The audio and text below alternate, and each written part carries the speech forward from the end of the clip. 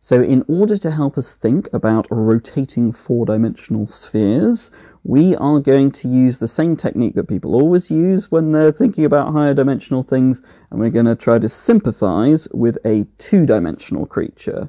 Yeah, so when I say two-dimensional, I really mean it. This fish here, it only has a concept of forward and backward, up and down, but no idea what left or right are. Yeah, it's completely living in this two-dimensional universe here. If I show it to you this way, you can see that it really is very, very flat.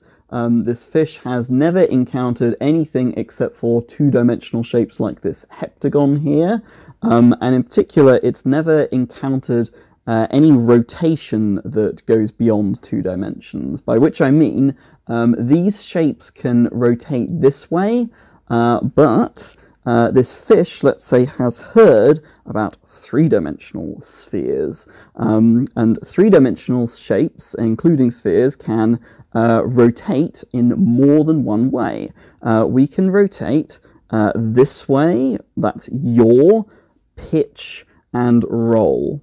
That's 3 degrees of freedom, whereas these guys, we would say, only have 1 degree of freedom for their orientations. So it's pretty tricky for this fish to grasp the idea of anything 3-dimensional, but we can help it by employing a light bulb. And this light bulb has the ability to shine a shadow of our globe here onto this fish's 2-dimensional universe. A shadow being an example of something that we encounter in our daily lives and is a genuinely, 2-dimensional thing. This fish seeing this stuff, it just looks pretty confusing, right? It's a bunch of very, very strange looking shapes that we've got in this shadow, but we can kind of give this fish control over the orientation of this sphere. With it set up in this nice way where the fish gets a nice view of the surface of the sphere, we can give the fish the ability to grab the shadow of the sphere and move it around, and thereby rotate the sphere itself. And doing this, the fish actually gets complete control over the rotation of this object.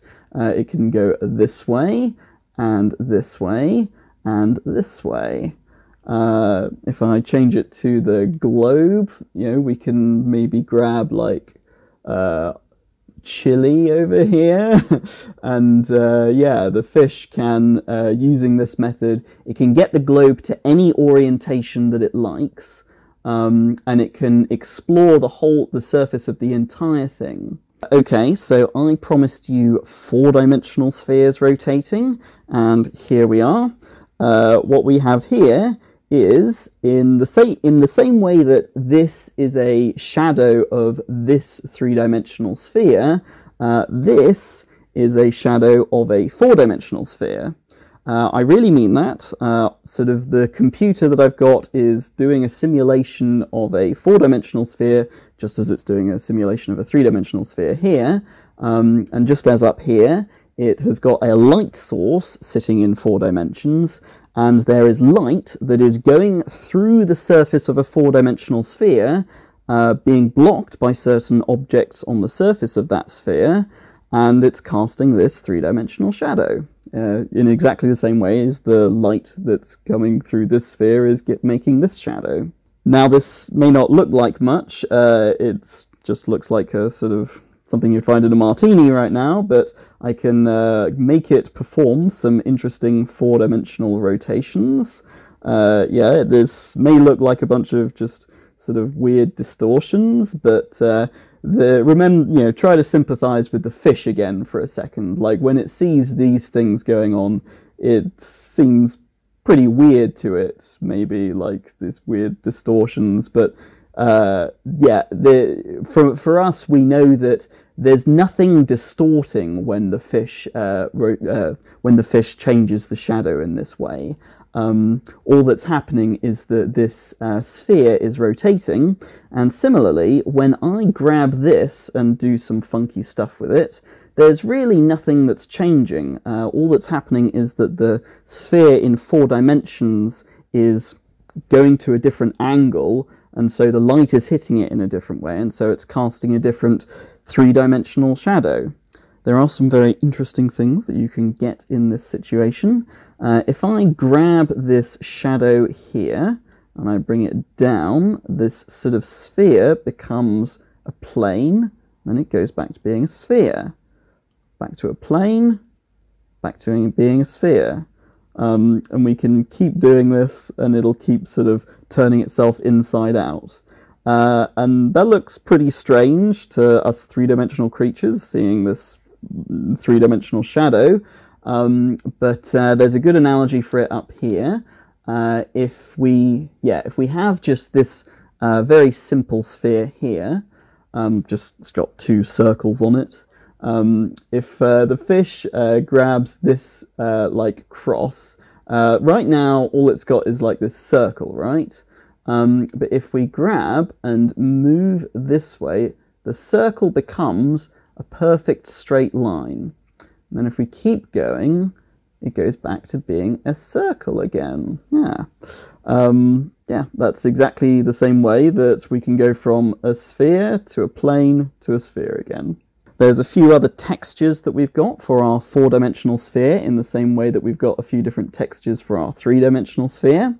I've got this one. This is a quite interesting shape you get. This is a shape that you can read about on Wikipedia called the hyperoctahedron, or the 16-cell, and it's kind of the 4-dimensional equivalent of this sphere here, where the surface is just broken up into triangles. There's one other one I've got for you. It is this rather strange and funky looking thing. This rather beautiful object is called the Hop vibration, and it's something that, it's a shape that really doesn't have any 3-dimensional equivalent, but I do recommend looking it up on Wikipedia. Like, the closest that you can get is kind of a sphere like this, or maybe a sphere like this, but really it doesn't have any equivalent. It's just a very, very special thing existing in 4 dimensions. One of the most fascinating things for me about thinking about rotations like this is going back to this fact that the fish has 1 degree of freedom in its rotation. In 3 dimensions we have 3 degrees of freedom in our rotations. In 4 dimensions you actually get 6 degrees of freedom in your rotations. You can, it's sort of the, to show you all of them, there's this, there's this, there's this, and then there's all of these ones. And from the point of view of a 4-dimensional creature, maybe looking at our 4-dimensional sphere properly, yeah, we've just rotated it around every axis in 4 dimensions in some sense. And there's an interesting thing to think about the connection between those numbers. Again, in 2 dimensions, you've got 1 degree of freedom. In 3 dimensions, you've got 3 degrees of freedom. In 4 dimensions, you've got 6 degrees of freedom. So how many do you think you have in 5 dimensions? 10 degrees of freedom. So it's 1, 3, 6, 10, and by examining the jumps between those numbers, you might be able to work out how many degrees of freedom that you get in any number of dimensions. Maybe post the formula in the comments if you can work it out. And don't just inspect the numbers as well. Once you've worked out the formula, try and give the reason why you gain so many degrees of freedom in your orientation when you go up a dimension. So I hope that you have enjoyed this presentation. If you want to see more stuff like it, I do have a Patreon page where you can help me out. If you sponsor me, you'll get access to a video where I explain how the code behind these things works. And don't forget to like and subscribe, and okay, I'll see you in the next one.